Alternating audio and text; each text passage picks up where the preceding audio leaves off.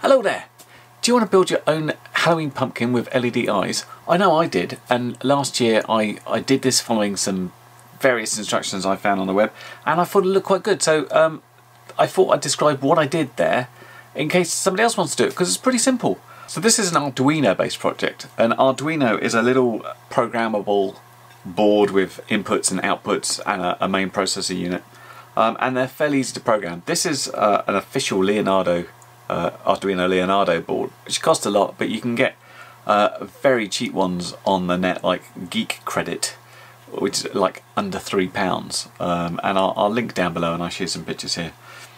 And I was experimenting with this thing. This is called an Adafruit NeoPixel Shield. A shield is something that basically sits on top of an original board, and this has you can basically do multicolours on each thing and that. And I did my own code to do some eyes, and I thought that was quite good fun. Maybe I should buy another one of these, but these are a little bit more expensive. And then when I had a look around the net, I saw people using this thing called the Max 7219 board, which is an 8x8 matrix of lights, which I thought that's quite good, and they're super cheap. On Banggood they're like a couple of pounds each. So I bought two of those, and they look like this, so quite a bit smaller than the Shield and really much more suitable for trying to stick in a pumpkin. And you can imagine you can get a little bit of expression on a little 8x8 pixels, and you get them with these jumper cables. So when you order two, it's simply a case of plugging, it goes in here, out here, up to the next one, and you can plug them in series and basically do things with them. So when I looked around, I found people have already created open source projects for this, so I thought I'd just go and get one. Now, I did this last year and I couldn't find originally whose code I used, and when I was looking around for LED lights, there's loads of open source projects out there. Have a look on GitHub, just look for LED lights or Max 7219 and you'll find a load to do. But the one I'm using is called LED Eyes, and I'll again link to it down below and show you here. It's just a single file, and it has one prerequisite, which is the LED control library, again linking below. And if you don't know how to get libraries into your Arduino IDE, there's an excellent page on it here, and again I'll link it down below. And if you don't know anything about the Arduino IDE, it's really simple. Just go, I won't do it in great detail because there's loads of tutorials out there, but just go to the arduino.cc website. There's a great page called Getting Started, which tells you where you can install the desktop IDE and how to go from there. So we're going to assume that you've got that installed and you've managed to install the prereq and you've got the code there. The rest of it I'll be doing for you. There's of course a few other bits you need to do. You need to be able to provide power to your Arduino board to then supply power to these guys. Now I do RC stuff, so I've got a load of great big batteries like this with an XT60 connector. So what I got myself is one of these little XT60 to USB outputs, and then I can power the whole thing with like a USB cable, and that will power this and those bits no problem, as long as you've got something that will give you an adequate amount of power, either in one of these barrel plugs where it's like a 9-volt input or a 5-volt USB supplying a reasonable amount of amps. You're okay. I've gone like use a battery and be completely wireless, so you can just, you know, stick a wire from some plug socket if you want to, or some like USB charger power to go in. That will do it. Now there's an extra bit I needed, because these come with female to female jumper cables, and I've already got female cables here. So I've also got these male to male jumper cables, because what I can do is basically plug one of those in that end and then easily plug one of those in there. But these jumper cables cost next to nothing, so if you've got female on this end, I think the thing I would recommend is getting a set of these male to female jumper cables, so you can replace the ones in here and go straight into your Arduino board without this extra bit of fuss there. But anyway, all you will need to do is connect your Arduino board to the USB cable, plug that into your computer, Okay, so you need your Pumpkin Eyes code on the screen. You don't have to do anything with it. But what you will need to double check is that you've got the right board selected. I've got my Arduino Leonardo, depending what board you have or what copy you have, it could be anything down here. And you obviously need the right port, which I've got. It tells me very obvious here. On Windows, expect some sort of, what's it even called, COM something or other. From that point on, you should just be able to press the upload button and it should compile it and upload it to your Arduino. Okay, this is actually quite useful to have. I was hoping it might come up. If you get a situation like this where it's like it's not responding, it means it's busy running the program. So what you need to do is literally what it says. You've got a reset button on the board. Hit upload, hit reset. It puts it in a position where it's ready to get the sketch on. And that's it. Done uploading. Obviously at this point nothing's going to happen because the LEDs are over here and we need to connect these together. But anyway, now we've got the code actually on the board, let's go into a close-up situation so I can tell you exactly how these all connect together and what you do then.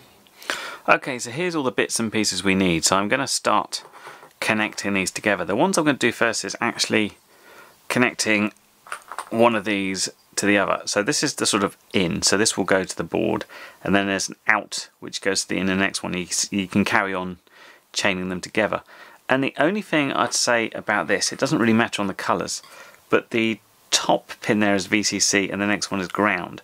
So the only thing I wanted to be sure of is that I didn't muck those up, because that will be where things explode if you reverse the polarity there. So I'm going to use the red wire for VCC and the brown wire for ground, and then I'm just going to use these ones at random, but you know, I'll keep them in the order that they are.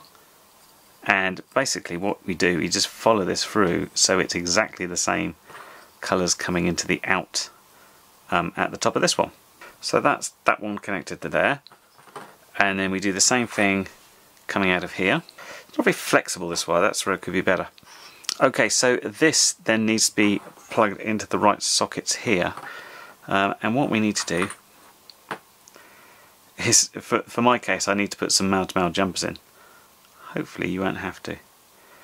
And if I was, you know, thinking ahead, I'd have really done better things here, but I've got vaguely colour coordinated ones for the important ones, and then I've got 3 completely yellow wires, which isn't very useful. If you can match it up, it will obviously be much easier to do things with. I'm just going to stick these in as is. So once again, the important ones are the VCC and the ground. And you will have somewhere on your board a power thing which will say 5 volt and ground. So you want to get the 5 volt out there, and the ground, of which there will be many of them, will go there. So the rest of it, it's down to these pins. If you look at the actual code, you'll notice there's this thing saying pin eyes DIN 12 CS 11 CLK 10. This is the digital pins which are here. So you just basically have to match that up. So where it says DIN 12, you look at the DIN, which is the orange one, and the orange goes to here, and that plugs into 12, like so. And then CS, which is yellow, which goes to yellow, goes into 11. So, and then the last one, the CLK, goes into 10, like so, which at this point we then have this sort of thing. So what we need to do here is get the USB cable and connect the battery up. So USB cable goes in like so, and then like so. Let's give it some power. That's got power. And we've got something happening there. Just turn these lights down so we can see a bit better. And we see what we've got there is some eyes. The eyes line up next to each other. You can in the code reverse them in case we want to put one up the other way out, but yeah, that's about it. Now all we have to do is put them in a pumpkin. And let's take a jump cut to last year where I actually did this. Well, hello and welcome to the kitchen where I will be cutting up this pumpkin. It's a white pumpkin grown by my friend John in his allotment, and a really lovely shape to it. I am going to be attempting to put in there this Leonardo Arduino, these two LED matrices, and this little XT60 to USB power converter to run it all, and also this 5000 milliamp 3S battery. I do not profess to be a pumpkin carver. Essentially, if I can make some eyes of approximately that size to poke those through, I will be happy, and some sort of slit there for the mouth, and I guess we see what happens from there. But yeah, let's get carving and let's see if it fits. And away I carve. This is a really massive thick pumpkin, so I'm mainly using a knife. The only thing I did with any detail is to try and measure out about the size of the LEDs so that I knew the exact square that I'd be cutting for the eyes. The rest of it was just a kind of freehand thing, and I used some proper cutters for some of it and just the details on the teeth. Okay, well the pumpkin is carved, but we can't simply put the LEDs in because the wall of the actual pumpkin, just take a look at how big that is. So we're not going to get these things flush against the top there if we've got all this, so I'm going to have to work on cutting that down, so bear with me while I do that. And what I'm doing here is really just trying to thin down as much of that material around the eyes as I can, just taking it as far in as possible. We have the situation where I can now poke those in and they look reasonable in both. Now the way to do this was, because there's so much sticking out the side there, is what I've done is tried to thin down. Let's go in upside down. Tried to thin down really around here, so this is as thin as it can be really. You can just see my finger sticking through. It's much thinner than the rest of it and a bit of a pain. It's not perfect by any means, but it'll do. Now obviously what we don't want is wetness all over here, so what I'm trying to do with a piece of kitchen roll is just get as much of the moisture out of here as possible. I mean, some of it will just dry out anyway, but I want to test it. Okay, so the eyes are in there. They're not quite as flush as I would have liked, but I think they create the okay effect. Getting them to stay in was a bit Heath Robinson, to say the least. If we go on in there, you see what I've got here is a bit of a bent paper clip. I've got some electrical tape on the back just so it won't cause any shorts. That one, one push pin which I gave up on, and two bits of barbecue skewer to hold it. Right now the Arduino's just sitting on the bottom. That's going to sit on the Zippy. That's in actually storage charge at the moment, so I'm also going to put a voltage alarm on the balance lead just to make sure nothing happens, but I don't think it'll have a problem. And I need to squeeze somehow a light source in there as well. And there you go, that's the finished product. And I think it's really quite effective. Now for the light source, what I did is I found one of these battery powered LED candles and I just shoved it in the bottom. And although it was big, this is a big pumpkin, so all that stuff could fit in easily. Now the battery I used would have lasted about a week. You don't need anything like something this big, so you can use something quite a bit smaller.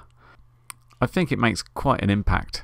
But if you're looking for any sort of wowed children, forget it. They're only turning up to get the candy, sweets, chocolate. They don't really care what's going on outside. So the only, ooh, that's good, you'll hear is from sort of fellow dads or parents coming around thinking, damn, they've out-pumpkined me.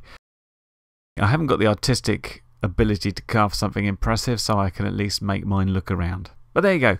I hope that's of use to you, and I'll catch you in another video sometime. Happy Halloween.